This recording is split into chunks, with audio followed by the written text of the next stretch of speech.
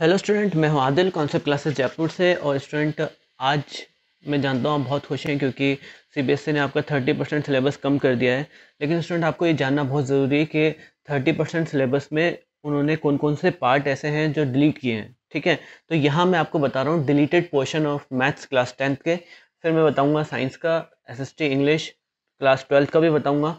ठीक है, तो आप चैनल को लाइक करते रहो, सब्सक्राइब करते रहो। ठीक है, तो डिलीटेड पोर्शन जानना बहुत ज़रूरी है कि कौन कौन से ऐसे एक्सरसाइज हैं, कौन कौन से ऐसे चैप्टर्स के पार्ट हैं जो सीबीएसई ने डिलीट कर दिए आपके बोर्ड एग्ज़ाम के लिए। ठीक है, तो रिवाइज एकेडमिक कैलेंडर अपन यहाँ पे जो है देख रहे हैं, एक बार क्या है एकेडमिक सिलेबस क्या है यहाँ पे देखते हैं। ओके, उससे पहले मैं आपको बता दूं स्टूडेंट कि कॉन्सेप्ट क्लासेस की खुद की अपनी एक एंड्रॉयड ऐप है, अब अवेलेबल है उसके ऊपर प्ले स्टोर के ऊपर। आप वहाँ से डाउनलोड कर सकते हो, उस पर रजिस्टर कर सकते हो। वहाँ से आपको फ्री वीडियोस, ऑनलाइन क्लासेस, अगर आप मुझसे पढ़ना चाहते हो, online classes, free PDF, free test, free important question, et cetera सब चीज़ें हैं जो आपके लिए ज़रूरी है। ठीक है, तो आप लिंक जो है डिस्क्रिप्शन में, आप वहाँ से डाउनलोड कर सकते हो या फिर प्ले स्टोर पर सर्च कर सकते हो कॉन्सेप्ट स्टडी पॉइंट। ओके, कुछ इस तरह से अपनी ऐप दिखाई देगी। तो इसके अंदर आपको ऑफलाइन डाउनलोड्स का ऑप्शन भी मिलेगा स्टूडेंट। स्टडी मटेरियल है, फ्री स्टडी मटेरियल है स्टूडेंट। ठीक है, यूट्यूब, आपको पूरा यूट्यूब का चैनल अपना यहाँ पे लिंक मिलेगा। ठीक है, कोई प्रोडक्ट आपको हमारा पसंद आ रहा है तो यहाँ से आप पेमेंट्स के थ्रू से खरीद सकते हैं। कि टेस्ट कौन कौन से आपने दिए हैं और ऑल ओवर इंडिया में आपकी क्या रैंक है, वो भी आप इससे पता लगा सकते हो स्टूडेंट। ठीक है, तो आगे हम बढ़ते हैं। पहला चैप्टर है हमारे पास रियल नंबर। तो रियल नंबर में से सीबीएसई ने क्या चीज़ डिलीट करी है student? इक्लर्स division lemma. Student, इक्लर्स division lemma इस बार आपके जो है पार्ट से हटा दिया गया है। ठीक है, आपके इसमें इक्लर्स डिवीजन लेमा नहीं आएगा बोर्ड एग्जाम में। ठीक है, ओके, ठीक है। सेकंड चैप्टर 2 है पॉलिनोमियल। पॉलिनोमियल में स्टूडेंट्स से जो टॉपिक्स रिमूव किए गए हैं बोर्ड एग्जाम 2021 के लिए, वो है statement and the simple problems on the division algorithm for polynomials with real coefficient. Real coefficient वाले जो थे स्टेटमेंट प्रॉब्लम्स वो हटा दिए गए हैं, और डिवीजन एल्गोरिथम हटा दी गई है। डिवीजन एल्गोरिथम मतलब पॉलिनोमियल को पॉलिनोमियल से डिवाइड करने वाली जो एल्गोरिथम थी वो हटा दी गई है। तो ये बहुत अच्छा हुआ आपके लिए। ठीक है, इसमें बहुत मिस्टेक्स होती थी आपसे, तो अगर ये हटा दी गई है तो आपके पास अच्छा मौका है अच्छे नंबर लाने का। Okay, chapter 3 pair of linear equation. Student, pair of linear equation में क्रॉस मल्टीप्लिकेशन मेथड हटा दिया गया है। वैसे भी ये बोर्ड एग्जाम में आता नहीं था, लेकिन अब तो ऑफिशियली बोल दिया गया है कि क्रॉस मल्टीप्लिकेशन मेथड आपको पढ़ना ही नहीं है। ठीक है, तो कोई दिक्कत नहीं है, क्रॉस मल्टीप्लिकेशन आप छोड़ देना, बिल्कुल मत पढ़ना उसको, बाकी पार्ट आप पढ़ना इसका। Okay, chapter number 4 quadratic equation. Quadratic equation में स्टूडेंट जो टॉपिक रिमूव किए गए हैं वो है situation problem based on the equations reducible to quadratic equation. यानी क्वाड्रेटिक इक्वेशन में रिड्यूस करने वाले जितने भी इक्वेशंस थी सब हटा दी गई हैं। ठीक है, बहुत बड़े क्वेश्चन होता था, ये करीबन 3 नंबर का क्वेश्चन आता था, वो हटा दिया गया है। अब आपको जो है रिड्यूस करने की ज़रूरत नहीं क्वाड्रेटिक इक्वेशन में, डायरेक्ट आपके पास जो है ऑप्शन होगा क्वाड्रेटिक इक्वेशन को सॉल्व करने का। ओके, उसके बाद एक क्वेश्चन चैप्टर जो है 5, चैप्टर 5 है अरिथमेटिक प्रोग्रेशन। अरिथमेटिक प्रोग्रेशन में कौन सा टॉपिक रिमूव किया गया student? Application in solving daily life problems. Daily life problem based जो क्वेश्चन आते थे सम ऑफ एन टर्म्स के, वो हटा दिए गए। Student, some of N terms नहीं हटाया, याद रखना, कहीं आप सम ऑफ एन टर्म पढ़ो ही नहीं। सम ऑफ एन टर्म नहीं हटाया, उस पर बेस्ड जो डेली लाइफ वाली जो प्रॉब्लम्स आती थी एग्जाम्स में वो हटा दी गई हैं, वो नहीं आएंगी अब, यानी एपी आपको पूरी पढ़नी पड़ेगी। ठीक है, chapter 6 coordinate geometry. Coordinate geometry में एरिया ऑफ ट्राइंगल पढ़ने की ज़रूरत नहीं है।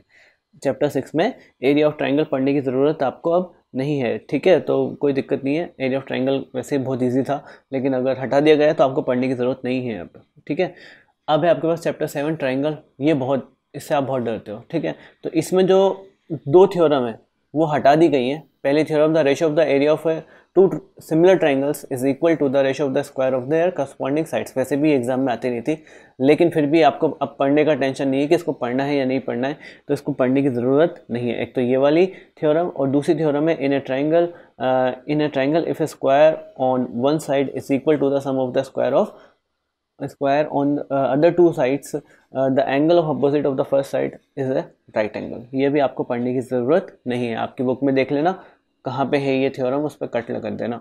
ठीक है, पढ़ने की बिल्कुल ज़रूरत नहीं है, बोर्ड एग्जाम में नहीं आने वाली है ये। Chapter 8 circle. सर्किल से कोई भी डिलीशन नहीं किया, सर्किल पूरा चैप्टर पढ़ना है, वैसे भी बहुत सिंपल चैप्टर है, तो पूरा चैप्टर आपको पढ़ना है। सर्किल से कोई भी ऐसा पार्ट नहीं है जो डिलीट किया गया हो। ठीक है, उसके बाद है चैप्टर 9 कंस्ट्रक्शन। कंस्ट्रक्शन में स्टूडेंट आपसे जो टॉपिक जो रिमूव किया गया है वो है construction of triangle similar to A triangle, यानी आपको एक ट्राइंगल दे दिया जाता था और ठीक उसी तरह आपको कंस्ट्रक्ट करके सेम टू सेम वैसा ही ट्राइंगल बनाना होता था, वो अब रिमूव कर दिया गया है। ठीक है student, okay. Chapter 10 introduction of trigonometry. Trigonometry से बहुत डरते हो पता है मुझे, लेकिन अपने वीडियो देखना ट्रिग्नोमेट्री वाली, सारे कॉन्सेप्ट क्लियर हो जाएंगे आपके। ठीक है, क्या करा है ट्रिग्नोमेट्री में से? ट्रिग्नोमेट्री में से motivate the ratio which ever R defined at the 0 degree and 90 degree, यानी साइन 90 माइनस थीटा, कोस 90 माइनस थीटा, सेक 90 माइनस थीटा, ये वाले जो क्वेश्चन थे, यानी exercise third, I think so exercise third जो है वो शायद हटा दी गई है आपके उसमें से। ठीक है, ये वाले जिसमें ये वाला था 90 माइनस थीटा वाला जो एक्सरसाइज थी वो हटा दी गई है पूरी, उसमें पढ़ने की ज़रूरत नहीं है।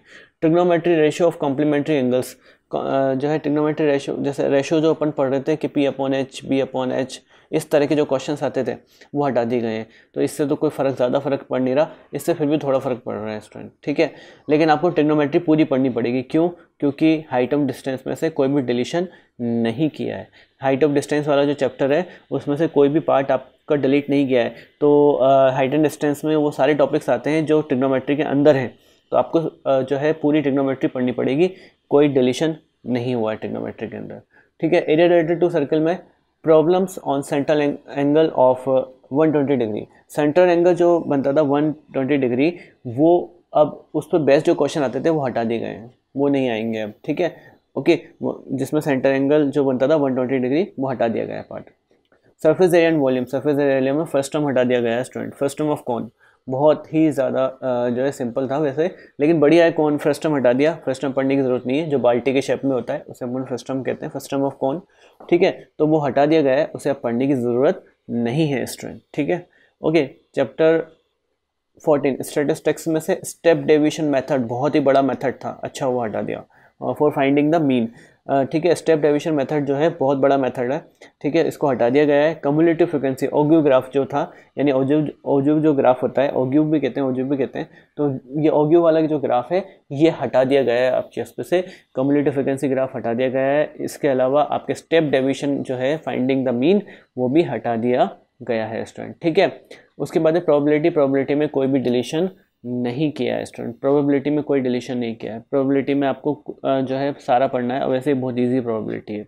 ठीक है, तो ये पूरे चैप्टर्स थे मैथ्स के जिसमें टॉपिक हटा दिया गया। ये टॉपिक आप लिख लो वीडियो पॉज करके, और बहुत ज़रूरी है कि आप वही पढ़ो जो आपके बोर्ड एग्ज़ाम में आ रहा है। ठीक है, क्योंकि बोर्ड एग्ज़ाम में अच्छे मार्क्स आना ज़रूरी है। उसके अलावा स्टूडेंट अपनी ऐप डाउनलोड करना मत भूलना, इस पर आपको बहुत सारी चीज़ें मिलेंगी। आप मुझसे जो है इंटरेक्ट भी हो सकते हो। उसके अलावा आप मुझसे अगर ऑनलाइन पढ़ना चाहते हो तो भी आप ये ऐप डाउनलोड कर सकते हो। ठीक है, कॉन्सेप्ट स्टडी पॉइंट सर्च करो प्ले स्टोर के ऊपर, अपना लोगो दिखेगा। अपना लोगो ये रहा स्टूडेंट, लोगो का थोड़ा ध्यान रखना। ठीक है, अपना लोगो ये रहा, उस पर क्लिक करके आप उसे जो है इंस्टॉल कर लीजिए। ओके स्टूडेंट, ठीक है, ओके।